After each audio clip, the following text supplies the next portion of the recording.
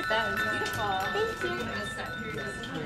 So the workshop itself is based around the idea that the kids are transported back to 1913, and there they have their own typewriter. Instead of making a Facebook page, then they have to make their own profile. So they're encouraged to think creatively about how they can express themselves in words through the typewriters, and of course have an awful lot of fun doing it at the time.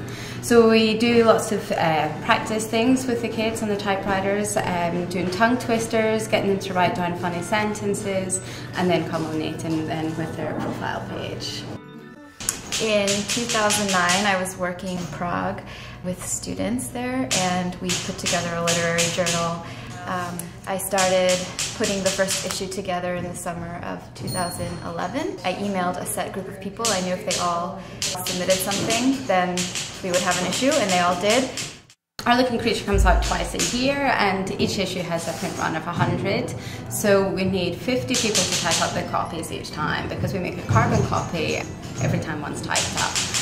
So they're all hand typed, and then they're hand bound, and normally the front cover is letterpress or silk screen. The way we brought all these typewriters together is kind of a fun story. We started by, here in Michigan and Ann Arbor, going to Kiwanis and other stores, finding old typewriters. And then as people got wind of the fact that I was collecting typewriters, I started receiving them in the mail, and so the collection has grown from there. Once I put all these typewriters together, most of the year when they're not in typing bee season, they just sit under my couch.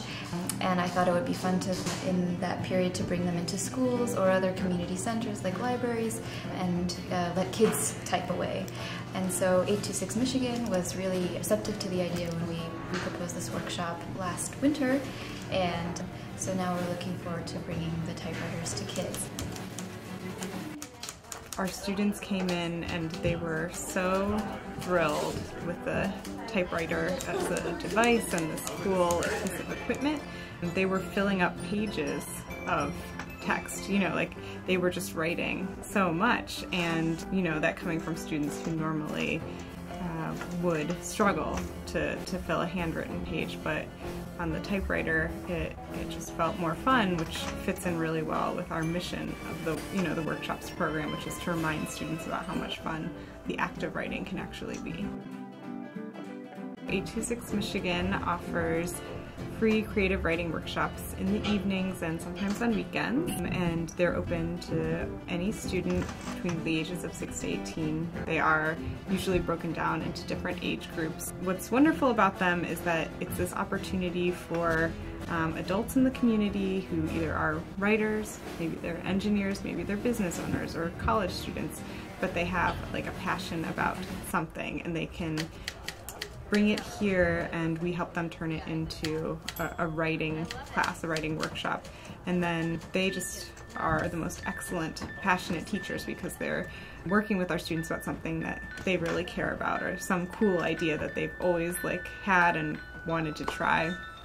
And then our students feed off of that energy, so they're working with an adult who is incredibly excited to be there working with them, and they get to experience all these different kinds of writing, or writing in a new and exciting way. We found that our workshops and our drop-in writing programs have just had this wonderful impact on students of making them feel like writers, feel empowered in that way.